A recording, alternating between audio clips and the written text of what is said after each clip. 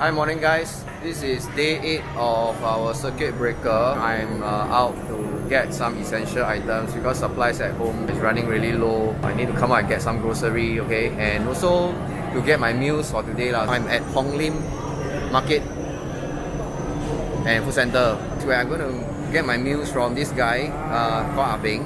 He's also known as Jason Chua, okay?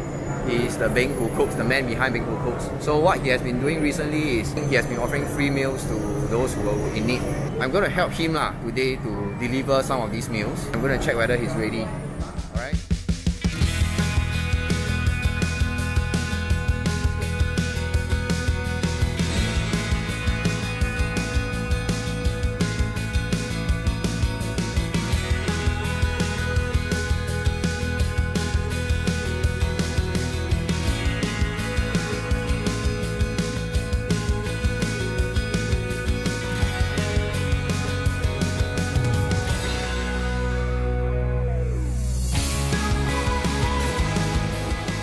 It's all good to go.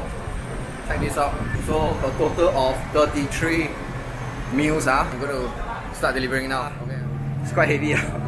Okay, I'm going to make a few trips. I cannot talk. It's quite heavy. It's damn heavy. I've arrived at my destination with all these yummy meals. This is actually a paid delivery. A shout out to all the delivery guys out there during this circuit breaker, because it's really not easy carrying all this, and they're doing it on a daily basis. So I want to encourage all of them out there to again appreciate. Wow, okay guys, mission accomplished. I'm going to take my lunch now. Okay, so for the record, thank you Jason Beng for providing my lunch. It's FOC on him. He also paid me for the delivery job.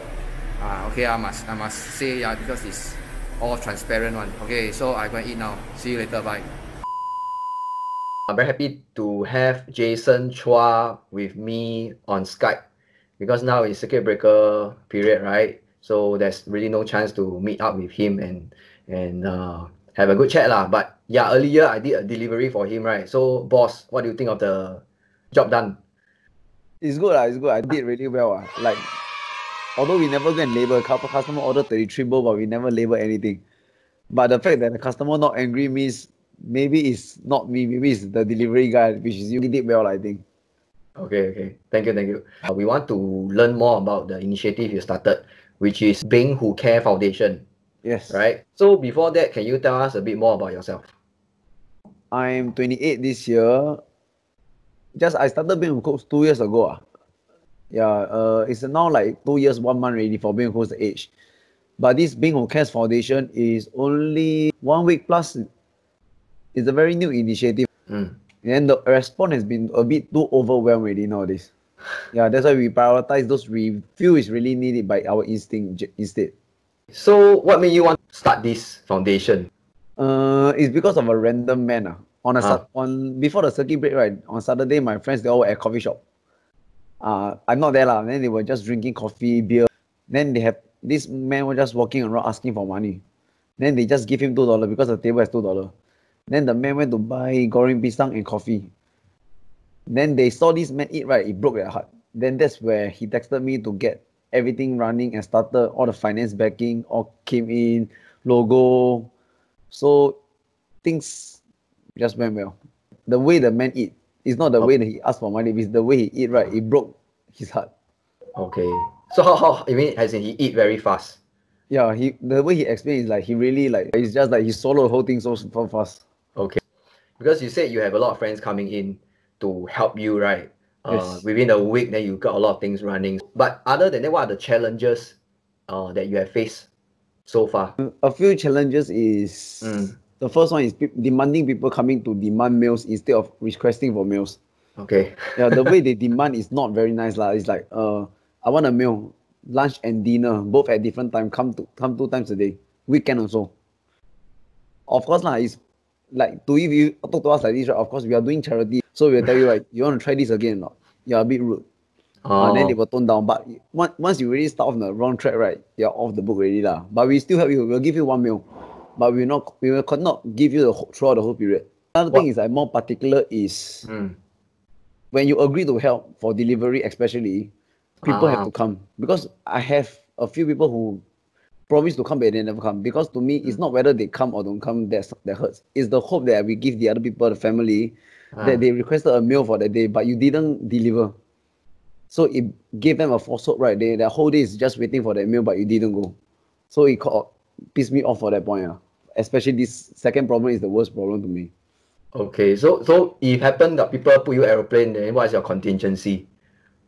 Our last minute driver Jerome. Jerome, yeah, he already came down at least 2 or 3 times, right? Last minute, within 15 minutes, he rushed from house or rushed from wherever he is, right, to get the job done. Wow, that is very good support from, must be very good friends. A nice guy, very simple, genuine guy. With the circuit breaker, right, that has been implemented so far, how has it impacted your business? Honestly, business hasn't been well for me and Zhen Long since December, because Christmas, New Year, Chinese New Year, and now COVID.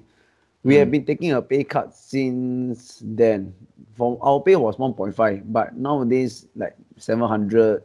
Then this COVID, I think I'll just tell Zhen Long, hey, let's just take $300 for this month. For me, I'm okay because my wife is working as educator, and then she will still help me in my finance part.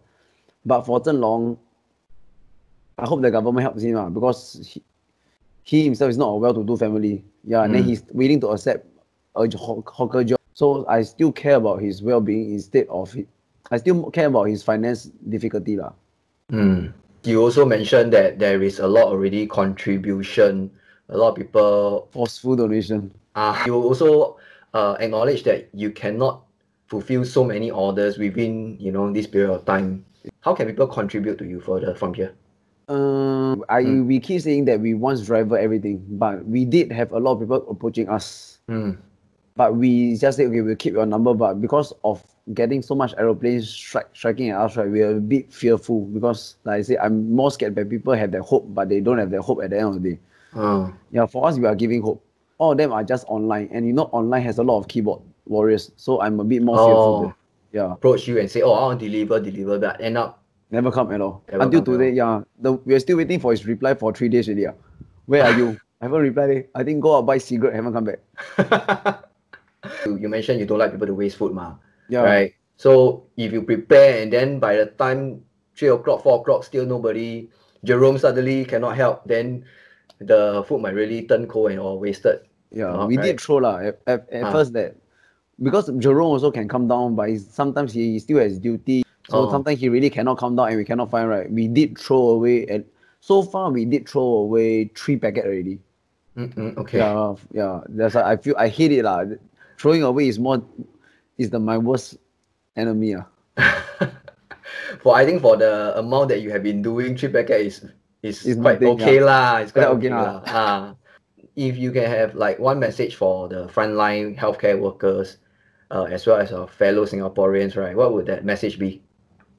For the front line, right, I would say that for now, I know there's a lot of people donating food and everything, but those are all the little tokens that people are trying to say thank you and everything, because you guys are really working hard. I have a few friends in the front line. All of them have their leave being taken off. They cannot go home. They have to work 48 hours shift sometimes. Yeah, I pity them for having their wife not able to see their family, their wife, their partner. So really, at least hang in there lah. I know it's really very tough. You guys, I'm sure, will be rewarded when the whole CB is over. For the general public, right, it's not really an encouragement, but I would say that stop taking photo of old people like sitting and breaking the rules.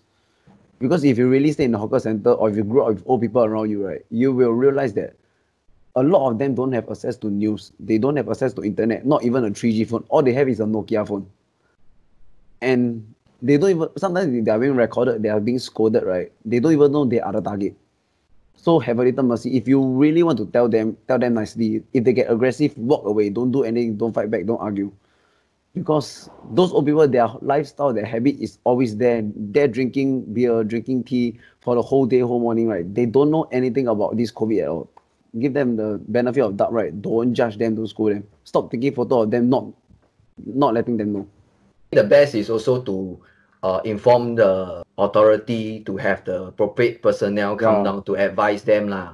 Balance right? them nicely instead of just Ah. throwing someone a 300 fine. I didn't really notice about these old people until that day. We have this Jurong guy, right? He will always come down. The day he was just walking, then when he reached our stop, right, I was like, hey, what happened to my table? Why my table black color?